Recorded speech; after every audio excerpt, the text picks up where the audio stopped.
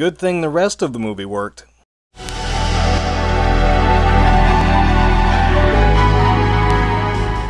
In The Last Jedi, we continue to follow the stories of Ben Solo, Rey, Finn, and Poe as they grow in their understanding of how the world actually works beyond their daydreams of exceptionalism.